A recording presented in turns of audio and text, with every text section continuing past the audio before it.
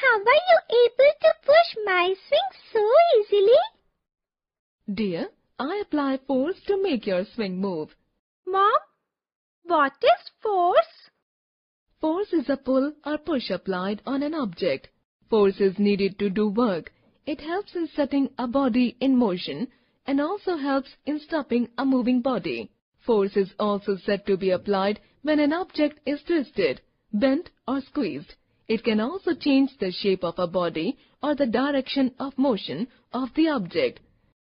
There are various types of forces. These forces can be classified as frictional force, muscular force, elastic force, mechanical force, gravitational force, magnetic force, and buoyant force. Let us study about these forces one by one. It is a force that acts to oppose the motion of an object on a surface. When you play carom, the striker moves very smoothly if enough powder is sprinkled on the board. Why is it so? It is because frictional force acts against the movement of the striker on the board. To reduce this force, we apply powder on the board. Powder makes the surface smooth. Similarly, we use lubricants or oil in machine parts to reduce frictional force. This reduces friction and prolongs life of machine parts. Frictional force is very important in our daily life. It helps us in walking. Without frictional force, we will never be able to walk, hold, write or fix anything. When you lift your school bag, a force is applied by the muscles. This force is known as muscular force. An elastic material will deform when a force is applied on it and return to initial shape and size when this force is removed. This force is called elastic force. For example, rubber band, spring, etc. Amazing fact! In some small villages or in small towns, people use banana skins to push their boats or small ships from land into water. These peels act like lubricants.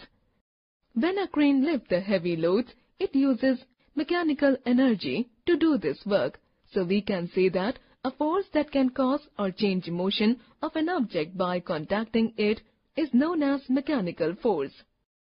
When we throw a ball up in the air, the ball goes up and then falls down. This occurs because the earth attracts all the objects. This force of attraction exerted by the earth is known as gravitational force. This force keeps us and all other things present on the earth's surface binding to the earth. Remember that gravitation acts between all objects in the universe. Imagine what would happen if the earth would not have any gravitational force. We all would be flying everywhere in space. Nothing would remain on the earth. Why is it difficult to climb up a hill? At the same time, why is it easy to come down a hill? The reason is that while going up, we are going against the gravity. So we have to apply greater force to go away from the center of the earth. But while coming down, gravity of the earth draws us towards its center, and hence it is easy to come down. Amazing fact! Isaac Newton first discovered the force of gravity. He was inspired to see an apple falling down from a tree. It is the force exerted by a magnet. Magnet is a natural substance having the ability to attract iron and other magnetic objects. Nowadays, we are using magnets in refrigerator door, TVs, computers, toys, stereo systems and speakers. Take a bucket full of water and try to dip a mug or a smaller beaker into it with its mouth up. As you try to immerse or dip it, you feel an opposite force from water. Since the opposite force applied by water is greater than the weight of mug, the mug is pushed up to the surface back as soon as you release it. This upward push of water on the object immersed in it is called buoyant force or buoyancy. Work is done when something is moved through a distance. Force is needed to do work. Work is also done when a moving object is brought to rest or its direction of motion is changed. Energy is the ability to do work. Work is done when a force is applied. We can apply force with our muscles. From where do we get the energy to apply this force? We get this energy from the food we eat. In the same way, in a car or a bus, the engine exerts force which helps in the movement of the car or bus. The engine gets the chemical energy of the fuels like CNG, petrol or diesel to apply this force. If there is no petrol or diesel or CNG, the car or bus cannot move as there is no source of energy available. Mechanical energy is of two types, kinetic energy and potential energy. Kinetic energy. The energy that a moving object possesses is called kinetic energy. For example, a moving ball, a moving bus, a falling toy, etc. possess kinetic energy. Potential energy. The energy stored in an object because of its position or configuration is called potential energy. For example, a stretched rubber band, coiled spring, water in dam, etc. possesses potential energy. Water from dam moves turbines to produce electricity. It is the energy produced by moving air. This energy is used in windmills, sailboats, etc. The energy that we get by burning any fuel like cooking gas, kerosene, petrol, etc. is heat energy. Heat energy is used to run steam engines, cooking food, etc. The energy from the sun is called solar energy. Plants use solar energy to make their food by photosynthesis. We also use solar energy to cook food and heat water. An electrical appliances run on electrical energy. Electrical heaters, light bulbs and tube lights, electrical fans, fridges, ACs and washing machines are some electrical appliances which use electricity. It is also a form of energy. Musical instruments, stereo systems, horns of vehicles, televisions, radio, firecrackers, etc. are some sources of sound. The energy of our muscles to do work is known as muscular energy. Walking, running, cycling, kicking a ball, etc. are some activities which are possible because of the muscular energy. This is the energy emitted by the sun, bulbs, tube lights, burning candle, etc. Because of this form of energy, we are able to see. The energy stored in chemicals is chemical energy. Car battery, tar cells are examples of stored chemical energy. Food is also an example of stored chemical energy. A magnet has magnetic energy. Because of the magnetic energy, it can attract iron objects. Geothermal energy is thermal energy generated and stored inside the earth. We know that Earth's core is very hot, 6000 degrees Celsius, whereas Earth's surface is relatively cooler. This leads to the flow of heat energy from Earth's interior to the surface. The volcanic eruptions and hot water springs are examples of releasing geothermal energy in large bursts. Geothermal energy is used to produce electricity by drilling wells into the geothermal reservoir. Energy can neither be created nor be destroyed. It can only be converted from one form into another. Hello children, name some machines. Mixer, sewing machine. Good. Now tell me, what are machines? Machines are things that help us to do work. Yes, machines help us in doing the work easily. Today let us study about simple machines. Simple machines are the tools which make our work easier. They help us to get work done easily by applying force at a convenient point or by changing the direction of the force. Some simple machines are lever, inclined plane, pulley, wheel and axle, screw, wedge. All heavy machines, no matter how complicated they may be, are a combination of simple machines. Lever is a simple machine. A lever helps in exerting force in such a way that it makes our work easy. It is not easy to pull a nail from a wooden plank with bare hands, but it can be easily pulled out by a lever. Even an ordinary spoon can act like a lever to open a tight lid of any box. Is it possible for us to lift a big rock from its place? No. But we can lift it by using a rod and a point of support. This forms a lever. There are three important points in levers, which are: load. This is the point at which work is being done. It is denoted as L. Effort. This is the point where we apply force to do the work. It is denoted as E. Fulcrum. This is a point which is fixed and never moves. It is denoted as F. In the figure given above, the big rock is load, L. The effort, E, is the force used by the boy, and the point of support or the pivot point is the fulcrum, F.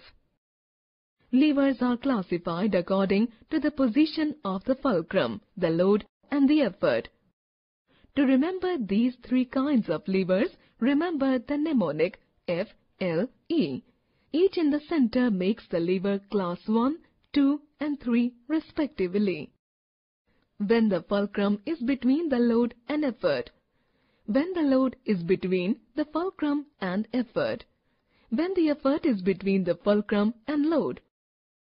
Put a pencil flat on the table. Keep a ruler measuring 30 cm across the pencil so that ruler's two ends teeter back and forth like a seesaw. Now adjust the ruler at about 15 cm mark so that the two ends of ruler balance perfectly. Stack 5 1 rupee coins at the very edge of ruler on 1 cm side, another 5 1 rupee coins at the very edge of ruler on 30 cm side. As the weight of two piles of coins is equal, the two ends of ruler balance each other. Now move one pile of coins towards the pencil.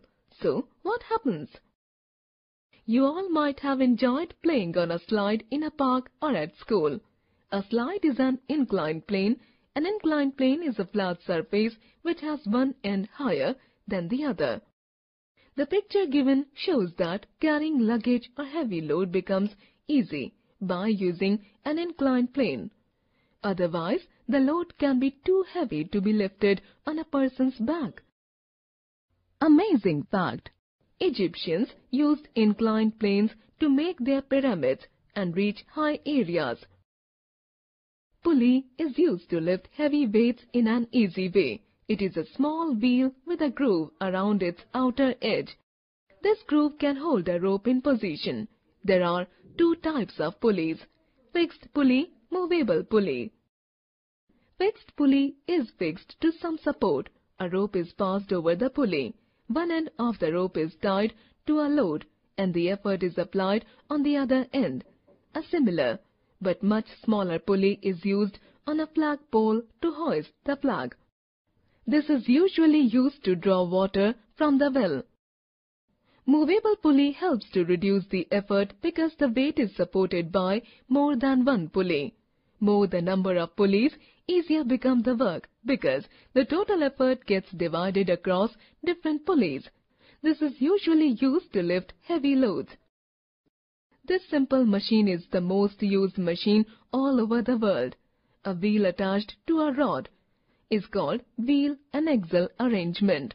For example, tap, screwdriver, grinding machine, bicycle, and an egg beater have wheel and axle arrangement in them.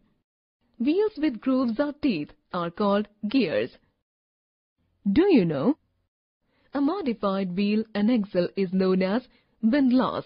It is a drum on which a rope is wound. Screw is a revolving inclined plane or an inclined plane wrapped around a cylinder. It is a simple machine used to hold things together tightly. The path of it is known as threads, and the gap between two threads is called pitch. A screw is a triangle wrapped around a nail. One can do a simple experiment to make a screw. First, make a triangle from a paper. Then, color the largest edge of the triangle and wrap it around a pencil. The curls appearing on a pencil is exactly the same as it appears on a screw. A wedge has two inclined planes placed together in the shape of V. Wedge is a simple machine that we use in many ways in our daily life. Wedge is used for cutting and splitting things. Many garden implements and agricultural implements are wedges. For example, blade, knife, axe, etc. Let us summarize. The pull or push applied on an object is known as force.